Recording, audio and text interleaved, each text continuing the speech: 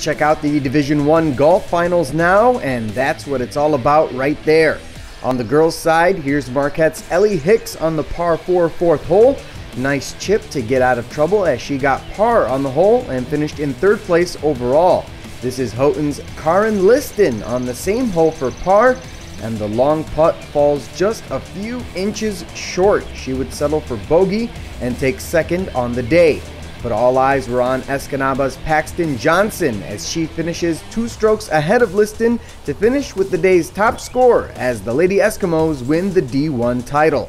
Speaking of top scores, on the boys' side, Houghton's Ben Strong put on a strong performance for the Gremlins.